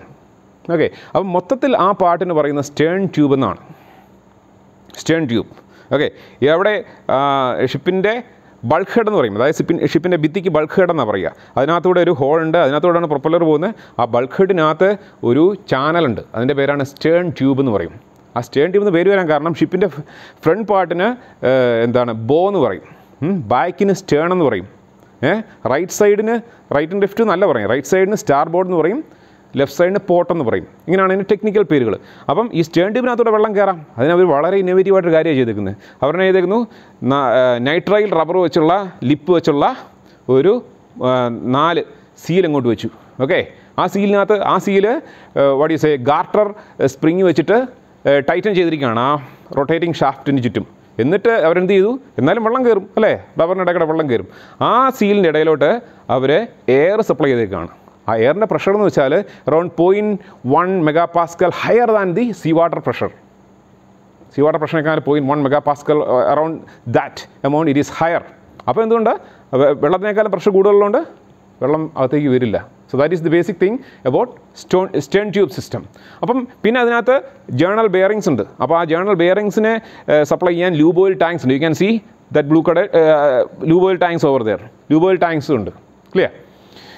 So next is an innovative, next one is again a stern tube, but ഇതിനകത്ത് ഇവർ യൂസ് ചെയ്യുന്നത് വെള്ളം വെച്ചിട്ട് തന്നെയാണ് സീൽ ചെയ്യുന്നത്. ഒന്നും ചെയ്തില്ല അവർ. അതിൻ്റെ ബേസിക് ഫണ്ടമെൻ്റൽ എന്ന് വെച്ചാൽ ഇവർ വെള്ളം വെച്ചിട്ട് സീലിംഗ് കൊടുത്തിരിക്കുന്നു. ആ വെള്ളം ഫ്രഷ് വാട്ടർ ആയിരിക്കാം, ഓക്കെ, അല്ലെങ്കിൽ സീ വാട്ടറാണ്, പ്രിഡോമിനൻ്റ്ലി സീ വാട്ടറാണ്. ആ സീ വാട്ടറിൻ്റെ പ്രഷർ വെളിയിലത്തെ സീ വാട്ടറിൻ്റെ പ്രഷറിനേക്കാളും കയറ്റി വെച്ചേക്കാണ്. It's quite bit higher. അപ്പോൾ എന്താ ചെയ്യുക, വെളിയിലത്തെ വെള്ളം അകത്തേക്ക് വരുന്നില്ല. വളരെ ഇന്നോവേറ്റീവ് അല്ലേ. ഇനിയും അടുത്തൊരു കാര്യം എന്ന് വെച്ചാൽ നമ്മൾ ഷിപ്പിൻ്റെ പെയിൻറ്റുകളെക്കുറിച്ച് നമ്മൾ വിചാരിക്കും ഓക്കെ നമുക്ക് ഇഷ്ടമുള്ള പെയിൻറ്റ് അടിക്കാം. പക്ഷേ അതിൽ കാര്യമുണ്ട്. ഷിപ്പിൻ്റെ പെയിൻറ്റ് അടിക്കുന്നത്, പെയിൻറ്റ് ചൂസ് ചെയ്യുന്നത് ഒക്കെ വളരെ ഇമ്പോർട്ടൻ്റ് ആയിട്ടുള്ള ഒരു കാര്യമാണ്. കാരണം ഈ കടലിൽ പോകുന്ന ഈ സാധനത്തിലോട്ട് കടലിൽ നിന്നുള്ള ഒത്തിരി ജീവികൾ പറ്റിപ്പിടിച്ചിരിക്കും അല്ലേ? ഈ ജീവികൾ പറ്റിപ്പിടിച്ചിരുന്നാൽ നിങ്ങൾ വിചാരിക്കുക എന്താണ് വള്ളത്തേലെ കണ്ടിട്ടില്ലേ കക്കായും ഇങ്ങനത്തെ സാധനങ്ങളൊക്കെ പറ്റിപ്പിടിച്ചിരിക്കുന്നത് അല്ലേ? അപ്പോൾ എന്താണ് പ്രശ്നമെന്ന്? ഓക്കെ, ഒരു കാര്യം എന്ന് വെച്ചാൽ ഇങ്ങനത്തെ സാധനങ്ങൾ പറ്റിപ്പിടിച്ചിരിക്കുമ്പോൾ കുറേ ഒരു കൂട്ടമായി കഴിയുമ്പോൾ it increases the drag, resistance കൂട്ടും ഷിപ്പിൻ്റെ. ഓക്കെ, അപ്പം ഈ റെസിസ്റ്റൻസ് കൂട്ടുമ്പോൾ എന്താ അത് പറയുന്നത് ഏതാണ്ട് 40% വരെ അതിൻ്റെ ഫ്യൂവൽ എഫിഷ്യൻസിയെ ബാധിക്കുമെന്ന് പറയും. 40% വരെ ഫ്യൂവൽ എഫിഷ്യൻസി കുറയുമെന്നാണ് പറഞ്ഞേക്കുന്നത്. അപ്പം അങ്ങനെ പറ്റിപ്പിടിക്കാത്ത സാധനങ്ങൾ പറ്റിപ്പിടിക്കാത്ത സർഫസാണ് നമുക്ക് വേണ്ടത്. So we need pains like that. Clear? അപ്പം ഷിപ്പിൻ്റെ പെയിൻസിന് ഇമ്പോർട്ടൻസ് അതാണ്. പിന്നെ വേറെ കാര്യം എന്ന് വെച്ചാൽ നമ്മൾ ഇന്ന നാട്ടിൽ നിന്ന് ലോകത്ത് ഒത്തിരി അടുത്ത് സംഭവിച്ചിട്ടുണ്ട്. യൂറോപ്പിൽ പോയൊരു ഷിപ്പിൽ പറ്റിപ്പിടിച്ചിരുന്ന ഒരു വസ്തു അമേരിക്കയിൽ ചെല്ലാൻ പാടില്ലാത്തതാണ്. ഓക്കെ, ഒരു ജീവി ആ അമേരിക്കയിൽ ചെന്ന് അവിടുത്തെ എക്കോസിസ്റ്റത്തിൽ നശിപ്പിക്കാൻ തുടങ്ങി. ഇതൊക്കെ ഹിസ്റ്ററിയിൽ വന്നിട്ടുള്ളതാണ്. ലോകത്ത് നമ്മുടെ നാട്ടിലുണ്ടാകാത്ത പല ജീവികളും ഇവിടേക്ക് വന്നത് കപ്പലുകൾ വഴിയൊക്കെയാണ്. റൈറ്റ്? ആഫ്രിക്കൻ പായൽ ഇവിടെ എത്തിയിട്ടില്ലേ? എങ്ങനെ വന്നതാ? It's like this. അപ്പോൾ that is the importance of pains. ഇനി അപ്പോൾ അത്രയ്ക്ക് ഏകദേശം തീർന്നു. ഫ്യൂച്ചർ എന്താണെന്ന് നോക്കാം. ഫ്യൂച്ചർ എന്ന് വെച്ചാൽ ഇന്നും ഇലക്ട്രിക് കൺട്രോൾസാണ് ഷിപ്പിനെ നിയന്ത്രിക്കുന്നത് എല്ലാം. അതിൻ്റെ ഇപ്പോൾ നമ്മൾ കണ്ടു ഒരു സിലിണ്ടർ എക്സോസ്റ്റ് വാൽവ് തുറക്കുന്നത് ഓക്കെ ലൂബോയിലാണെന്ന് കണ്ടു. ഓക്കെ, ഇന്ന് അതിനെ കൺട്രോൾ ചെയ്യുന്നതല്ലേ ഇലക്ട്രോണിക്സ് ആണ്. ഓക്കെ, ഇന്ന് ക്യാം ഷാഫ്റ്റ് ഇല്ല. പുതിയ ഷിപ്പുകൾക്ക് ക്യാം ഷാഫ്റ്റ് ഇല്ല. ക്യാം ഷാഫ്റ്റിൻ്റെ സ്ഥാനത്ത് ഇലക്ട്രോണിക് കൺട്രോൾസ് ആണ്. ഇലക്ട്രോണിക് ടൈമർ വെച്ചിട്ടാണ് ഓപ്പറേറ്റ് ചെയ്യുന്നത്. ഓക്കെ, പിന്നെ ഇന്ന് പല ഷിപ്പുകളും നമുക്ക് വേണ്ട ഷിപ്പുകളിലൊക്കെ നമുക്ക് ഒത്തിരി സ്പെയർസ് ആവശ്യമുള്ള ഒരു സാധനമാണ് ഷിപ്പ്. അപ്പം വേറൊരു സംഭവമാണ്, ഒരു company they have introduced what is A 3D printer. 3D printer എന്താണെന്ന് അറിയാം അല്ലേ? പലർക്കും അറിയാം 3D പ്രിൻ്റർ ഓൺ ഷിപ്സ്. അപ്പം വളരെ എളുപ്പമാണ്. നമുക്ക് അന്നേരം അവിടെ വെച്ച് തന്നെ സ്പെയർസൊക്കെ ഉണ്ടാക്കിയെടുക്കാം 3D പ്രിൻറ്റേഴ്സ്. പിന്നെ സോളാർ പാനൽസ് വരികയാണ്. എക്സ്പെരിമെൻ്റ് നടക്കുകയാണ്. സോളാർ പാനൽസ് വെച്ചിട്ട് ആ സോളാർ പാനൽ തന്നെ പഴയ പായ്ക്കപ്പൽ പോലെ ഇങ്ങനെ നേരെ നിർത്തും. അപ്പം കാറ്റുള്ളിടത്ത് അത് പായ്ക്കപ്പൽ പോലെ പോവും, അല്ലാത്തടത്തത് സോളാർ പാനൽ വെച്ചിട്ട് ഇലക്ട്രിക് ഷിപ്പായിട്ട് ഓടും. അതും ട്രയൽ നടക്കുകയാണ്. പിന്നെ നൈട്രജൻ സൾഫർ കണ്ടൻറ്റ് റിഡക്ഷൻ, അതൊക്കെയാണ് ഇപ്പോഴത്തെ പുതിയ കാര്യങ്ങൾ. പിന്നെ ഓട്ടോമാറ്റിക് ഷിപ്സ്. ജപ്പാനിലെ ഒരു കമ്പനി ഒരു മനുഷ്യനും വേണ്ടാത്ത ഷിപ്പ് ഇറക്കാൻ പോവുകയാണന്മാർ. അപ്പം അവിടെ വളരെ 2-3 ഓഫീസേഴ്സ് മതി. Today we need around 20 to 30 people crew to run a big ship. But the Japanese are going much ahead. They have introduced in the trial stage fully automatic ships. അപ്പം that is another thing going on. അപ്പോൾ ഇത്ര നമ്മൾ കുറച്ച് ടെക്നോളജിയും അതൊക്കെ പറഞ്ഞു. ബാക്കിയുള്ളവരും കുറച്ച് ബോറടിച്ച് കാണും. അപ്പം നമുക്ക് ഷിപ്പിംഗ് ലൈഫിൻ്റെ ഗുണങ്ങൾ എന്തൊക്കെയാണ് ഈ സ്ലൈഡിലെല്ലാം കാണാം. ഇത് ഒരു മാരിനർക്ക് ലോകത്ത് ഫ്രീ ആയിട്ട് എവിടെ വേണമെങ്കിലും പോകാനുള്ള ചാൻസ് കിട്ടും അല്ലേ? അതാണ് ഇതിൻ്റെ ഏറ്റവും നല്ലൊരു അട്രാക്ഷൻ. നമുക്ക് ഒത്തിരി ഇടത്ത് പോകാനുള്ള ചാൻസ് കിട്ടും. You can go to many continents, you can meet many people, you can work with multinational people. അപ്പോൾ അത് നമ്മളെ it makes us what you say എന്താ പറയുക, it makes us really mature. നമുക്കൊരു വളരെ വലിയൊരു വൈഡായിട്ടുള്ളൊരു വ്യൂ ഉണ്ടാക്കും നമ്മുടെ ജീവിതത്തെക്കുറിച്ചൊക്കെ. അപ്പം ഷിപ്പിങ്ങിൻ്റെ ഒരു ഗുണം അതാണ്. പല രാജ്യങ്ങൾ കാണാൻ പറ്റും, പല ആൾക്കാരെ മീറ്റ് ചെയ്യാൻ പറ്റും, പല ടൈപ്പ് ഓഫ് സിസ്റ്റംസിൽ ജീവിക്കാൻ പറ്റും. അതാണ് ഇതിൻ്റെ ഏറ്റവും വലിയ ഗുണം. അതൊക്കെ ഒരു ചിലവില്ലാതെ പോകാൻ പറ്റും അല്ലേ? So that is the best thing about ships. Okay, so this is a ship, a tanker ship I think. Okay, so next some of the biggest shipping companies. ഇതെല്ലാം ടാങ്കർ കമ്പനീസ് ആണ്. These are some of the world's biggest tankers. Okay, so if you നിങ്ങൾ ശ്രദ്ധിച്ച ന്യൂസിലൊക്കെ കാണാം, ഇതിൽ പല കമ്പനികളും Maersk tankers. Okay, one of the biggest company. അപ്പം ഈ മേഴ്സ്ക് തന്നെയാണ് കണ്ടെയ്നർ ഷിപ്പിലെ ഏറ്റവും വലിയ കമ്പനി. ഓക്കെ, മേഴ്സ്ക് എന്ന് പറഞ്ഞത് അറൗണ്ട് 100-year-old കമ്പനിയാണ്. Okay, one of the most advanced companies in this planet. അവരാണ് നിയമങ്ങൾ പോലും ഉണ്ടാക്കുന്നത്. ആ കമ്പനിയാണ്. അവർ മാനേജ് ചെയ്യുന്നൊരു പോർട്ടുണ്ട്, റോട്ടർഡാം. അവിടെ 10 വർഷം മുന്നേ റോട്ടർഡാമിൽ മനുഷ്യരില്ലായിരുന്നു. Fully automatic container box ship ചെയ്യുന്ന അടുക്കുന്നു. നമ്മുടെ കൊച്ചിയിലോ ചെന്നൈയിലൊക്കെ വന്നാൽ ആൾക്കാരെ മുട്ടിട്ട് നമ്മുടെ ചന്തയിലോട്ട് പോകുന്നിരിക്കും. ആൾക്കാരെ മുട്ടിട്ട് നടക്കാൻ മേല, മനസ്സിലായില്ലേ? അതുപോലെ ആൾക്കാരാണ് all the employees in A port. പക്ഷേ ഇവിടെ ചെന്നാൽ ആൾക്കാരെ കാണാനില്ല. അങ്ങനത്തെ ഒരു port may be even 10 years back. അവിടെ ഫുള്ളി ഓട്ടോമാറ്റിക്. നമ്മൾ ഷിപ്പ് എടുക്കുന്നു, ക്രെയിൻ വന്ന് പോർട്ടൈനർ എന്ന് പറയുന്ന ക്രെയിൻ, കണ്ടെയ്നർ ബോക്സിനെ പൊക്കിയെടുക്കുന്ന സാധനത്തിൻ്റെ പേരാണ് പോർട്ടൈനർ. നമുക്ക് കാണാം വലിയൊരു ക്രെയിൻ ഷിപ്പിൻ്റെ മേളിൽ വന്ന് ഇങ്ങനെ പൊക്കിയെടുക്കുന്നത് പോർട്ടൈനർ ക്രെയിൻസ്. അതൊന്ന് കണ്ടെയ്നർ ലിഫ്റ്റ് ചെയ്യുന്നു. അപ്പം അതേ ആ ടൈമിങ്ങിനനുസരിച്ച് താഴെ ഒരു ട്രക്ക് ഓട്ടോമാറ്റിക്കലി വന്ന് പാർക്ക് ചെയ്യുന്നു, അതിലേക്ക് ഇത് വെക്കുന്നു. ഓട്ടോമാറ്റിക് ട്രക്ക്, ആ ട്രക്കിനകത്ത് ആളില്ല, അത് തന്നെ ഓടിപ്പോയി ഒരു കറക്റ്റ് പൊസിഷനിൽ ചെല്ലുന്നു. അവിടെ ഓട്ടോമാറ്റിക് ആയിട്ടുള്ള ഒരു എന്താണ് ഫോർക്ക് ലിഫ്റ്റ് വരുന്നു, കണ്ടെയ്നർ എടുത്ത് പൊസിഷൻ ചെയ്യുന്നു, സ്റ്റാക്ക് ചെയ്യുന്നു. Fully automatic port. 10-15 വർഷം മുന്നേ അവർ ഡിസൈൻ ചെയ്തതാണ്. ഇപ്പോൾ അതിൻ്റെയൊക്കെ അതിലും അഡ്വാൻസ്ഡേക്കാണ്. So that is one of the best companies in the world. Clear? ഇനി നമുക്ക് ഇത്രയൊക്കെ പറഞ്ഞു, കമ്പനീസിനെ കുറിച്ച് പറഞ്ഞു.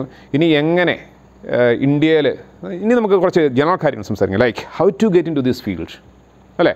അപ്പം നമ്മൾ പ്രത്യേകം ശ്രദ്ധിക്കേണ്ട ചില കാര്യങ്ങളെന്ന് വെച്ചാൽ, ഇന്ത്യയിലെ ഷിപ്പിംഗ് ഇൻഡസ്ട്രി കൺട്രോൾ ചെയ്യുന്ന ബോഡിയുടെ പേര് ഡയറക്ടർ ജനറൽ ഓഫ് ഷിപ്പിംഗ് എന്നാണ്, DG ഷിപ്പിംഗ്. അപ്പം DG ഷിപ്പിങ്ങിൻ്റെ അപ്രൂവ് ഉള്ള ഇൻസ്റ്റിറ്റ്യൂട്ട്സിൽ നിങ്ങൾക്ക് കോഴ്സ് ചെയ്യാം. ഇപ്പോൾ ഞാൻ പറഞ്ഞ ഷിപ്പിങ്ങിൽ ഒരു ഷിപ്പിൽ 3 ഡിപ്പാർട്ട്മെൻ്റ് ഉണ്ട്: engineers, deck officers and the catering division. അപ്പം ഇവിടെ 3 കയറുന്നതിന് നമുക്ക് ക്വാളിഫിക്കേഷൻ ആവശ്യമുണ്ട്.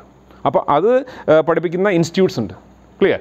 അപ്പം ഈ ഇൻസ്റ്റിറ്റ്യൂട്ട്സ് തിരഞ്ഞെടുക്കുമ്പോൾ നമ്മൾ നോക്കേണ്ടത് അവിടെ DG ഷിപ്പിങ്ങിൻ്റെ അപ്രൂവൽ ഉണ്ടോ എന്നാണ്. അത് വളരെ എളുപ്പമാണ്. DG ഷിപ്പിങ്ങിൻ്റെ വെബ്സൈറ്റിൽ കയറിയാൽ you get the wall list. അപ്പോൾ ഞാൻ കൊടുത്തിരിക്കുന്ന അങ്ങനെ ഒരു ലിസ്റ്റിൻ്റെ ഫസ്റ്റ് പേജാണ്. ആൻഡ് താങ്ക് ഗോഡ് നമ്മുടെ നാട്ടിലൊരു സ്ഥാപനത്തിൻ്റെ പേരാണ് ആദ്യം കിടക്കുന്നത്, ആൽബർട്ട്സ് മാരിടൈം ഇൻസ്റ്റിറ്റ്യൂട്ട്, കൊച്ചിയിലുള്ളത്. അപ്പം ഇതുപോലത്തെ around 200 institutes are there, approved once. അപ്പോൾ അവിടെ കോഴ്സ് ചെയ്യാവുള്ളൂ.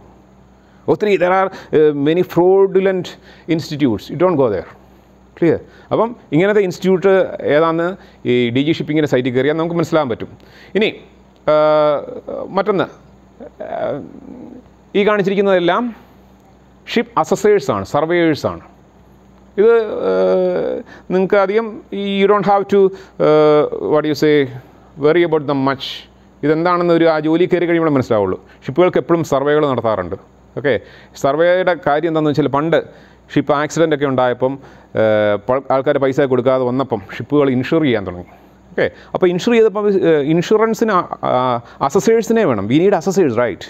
സോ അപ്പം ആദ്യത്തെ അസസേഴ്സൊക്കെ ഷിപ്പിങ്ങിലാണ് ഉണ്ടായത്, ഇൻഷുറൻസ് അസസേഴ്സ്.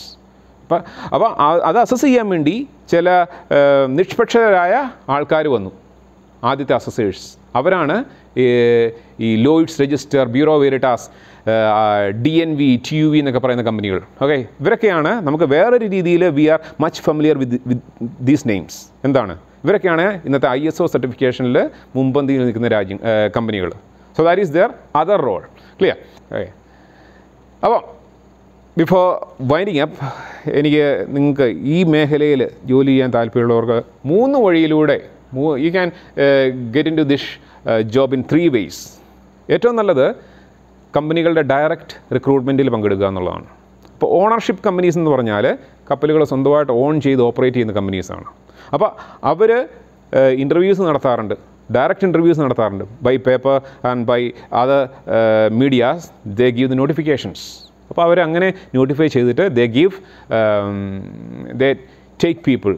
പിന്നെ ഇവർക്ക് ഇതേ നല്ല കമ്പനികൾക്ക്, മിക്ക നല്ല കമ്പനികൾക്കും അഫിലിയേറ്റ് ചെയ്ത് ഇൻസ്റ്റിറ്റ്യൂട്ട്സ് ഉണ്ടാവും. അപ്പോൾ ഞാൻ കാണിച്ച ലിസ്റ്റിൽ കാണാം, അതിൽ തന്നെ ഇന്ത്യയിലെ നല്ല കമ്പനികൾക്ക് പലർക്കും ഇൻസ്റ്റിറ്റ്യൂട്ട്സ് ഉണ്ട്. അപ്പം if you get in to those institutes, almost your job is assured. So that is the second വേ. പിന്നെ രണ്ടാമത്തെ വഴി എന്ന് വെച്ചാൽ, you can do A GME course in some of the best institutes in India. Best institutes അവിടെ ചെയ്യുകയാണെങ്കിൽ നിങ്ങളുടെ ഇൻടേക്കിനുള്ള പോസിബിലിറ്റിയും കൂടും. Okay, but just go through the DG shipping site and make sure that they are registered and they give enough placement. അപ്പോൾ അങ്ങനെയുള്ള നല്ല institutes തിരഞ്ഞെടുക്കുക. മൂന്നാമത്തെ വഴി എന്ന് വെച്ചാൽ, ഇപ്പോൾ നമ്മുടെ ആരെങ്കിലുമൊക്കെ ഹയർ പോസ്റ്റിലൊക്കെ ഉണ്ടെങ്കിൽ, അതായത് like A captain, like A chief engineer, chief officer, second engineer, അങ്ങനെയൊക്കെ ആരെങ്കിലും ഉണ്ടെങ്കിൽ ദാറ്റ് ഈസ് ദി നെക്സ്റ്റ് വേ. അപ്പോൾ അങ്ങനെ ആരെങ്കിലുമൊക്കെ ദേ ക്യാൻ സപ്പോർട്ട് യു. അല്ലാതെ ഈ back door നിയമനമൊന്നുമില്ല. They can support you. നിങ്ങളൊരു ബേസിക് ക്വാളിഫിക്കേഷൻ ഉണ്ടാവും, അപ്പോൾ അവർക്ക് റെഫർ ചെയ്യാൻ പറ്റും. They have got certain rights. Maybe rather they have got some power to refer you. Okay, so that is the third way. Clear? So these are 3 ways to get into this profession. Mind it. This is one of the oldest professions in the history of mankind.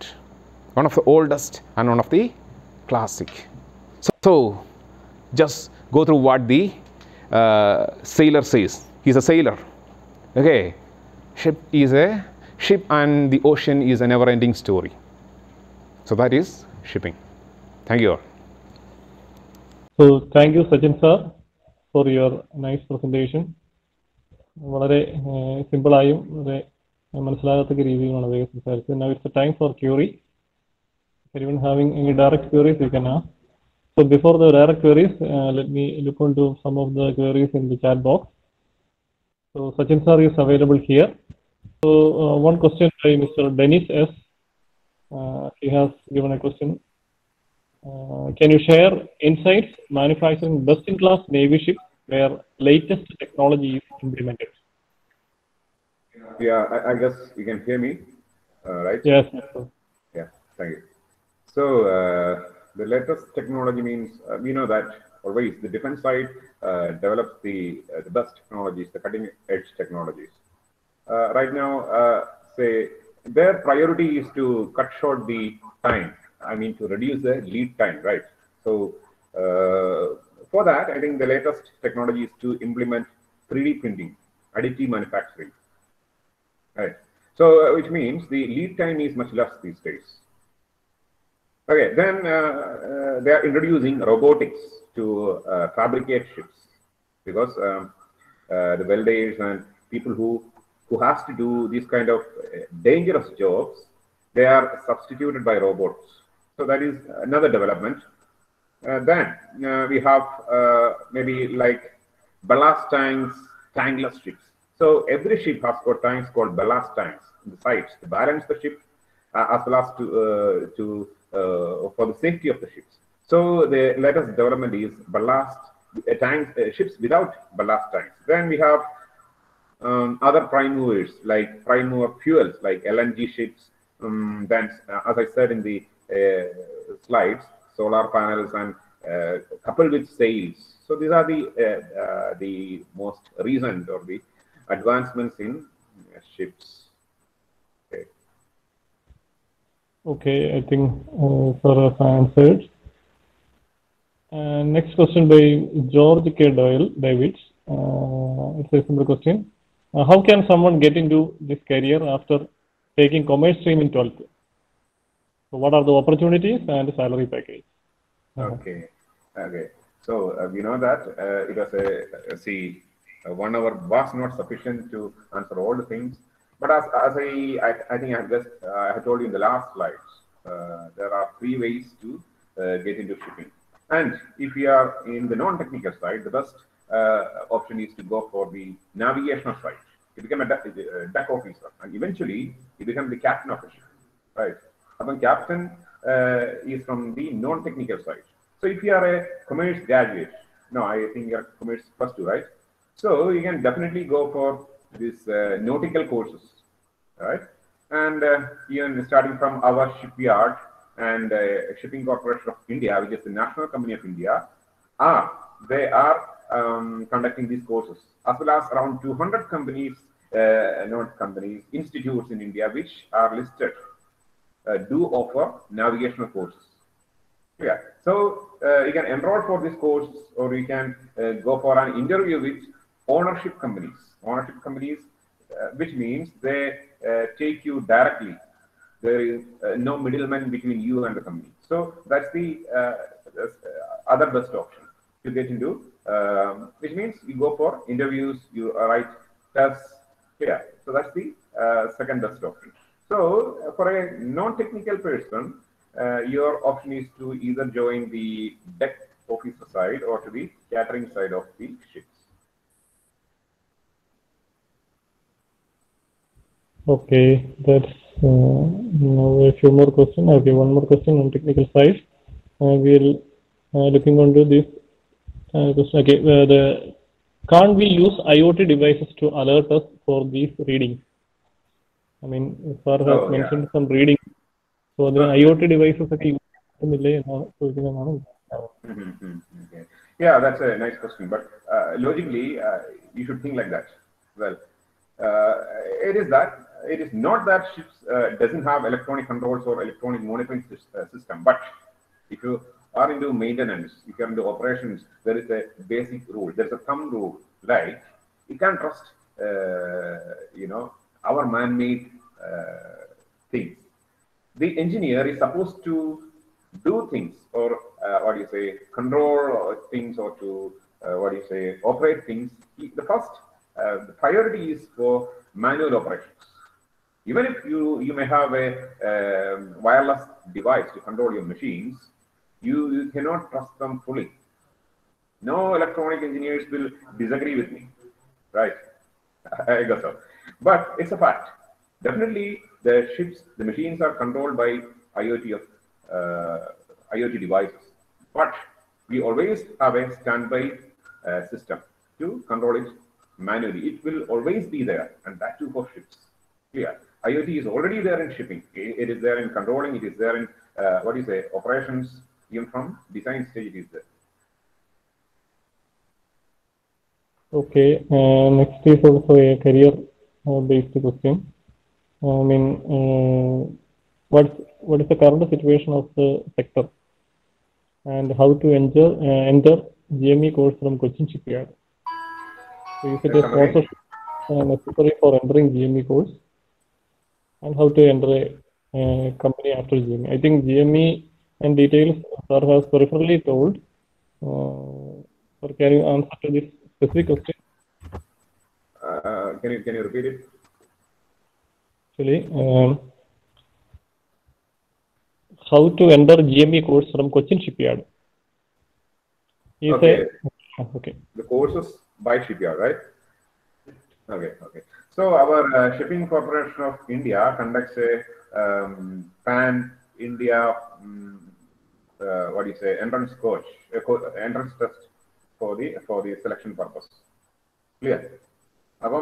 Shipping Corporation of India test ഉണ്ട്. അത് നമ്മുടെ gate പോലെ ഉള്ള ഒരു ടെസ്റ്റാണ്. അത് വെച്ചിട്ടാണ് നമ്മുടെ ഷിപ്പ്യാർഡിലൊക്കെ നമുക്ക് ഷിപ്പ്യാർഡ് ഗവൺമെന്റ് നമുക്കറിയാം ഗവൺമെന്റ് കൺട്രോൾഡ് ബോഡിയാണ്. അപ്പം അവിടെ എൻട്രൻസിന് അവിടെ പ്രവേശിക്കണമെങ്കിൽ SJCET ടെസ്റ്റ് എഴുതണം. ഈ വർഷത്തെ ടെസ്റ്റിന്റെ application I think they have code for the application. I think it may happen very soon. അപ്പം അത് ടെസ്റ്റ് എഴുതി മാത്രമേ കയറാൻ പറ്റുള്ളൂ. അപ്പം ടെസ്റ്റ് ഇന്റർവ്യൂ. പക്ഷെ നമ്മൾക്ക് ഒരു കോമൺ ലോജിക് ഉണ്ട്. നമ്മൾ മൾട്ടിനാഷണൽ കമ്പനീസിൽ നിന്നും ഇത്രയ്ക്ക് ബെസ്റ്റ് ബ്രാൻഡ്സിന് ഇത്രയ്ക്ക് ഇത്രയ്ക്ക് കട്ടിയായിട്ടുള്ള സെലക്ഷൻ പ്രോസസ് ഇല്ല. ഓക്കെ, അപ്പൊ നമ്മുടെ സമയം മെനക്കെടുക്കേണ്ട കാര്യമില്ല. You can go for best brands in industry. അപ്പൊ അവരുടെ ഇതിപ്പം SCIക്ക് വേണ്ടി വെയിറ്റ് ചെയ്യേണ്ട കാര്യമില്ല. നമ്മൾ വെളിയിൽ പോയി ഒരു കോഴ്സ് ചെയ്യുന്നതും ഇതാണ് ഇതിനകത്ത് ഒരു കോൺട്രഡിക്ഷൻ എന്ന് വെച്ചാൽ, വെളിയിൽ പോയി ഒരു ഫോറിൻ രാജ്യത്ത് പോയി കോഴ്സ് ചെയ്യുന്നതും ഇന്ത്യയിലെ SCIയുടെ കോഴ്സ് ചെയ്യുന്നതും തമ്മിൽ വലിയ എക്സ്പെൻസ് വ്യത്യാസമൊന്നുമില്ല. ചിലവ് ഏകദേശമൊക്കെ സെയിം തന്നെയാണ്. അപ്പൊ നമുക്ക് you can go for A better company. അവരുടെയൊക്കെ നല്ല companies they even sponsor to some extent. You can always go for good companies like that. SCIയുടെ test ഉണ്ടാവും. Okay, we'll be going for the final question. Actually, it's from a lady participant. I think Vandana Venugopal.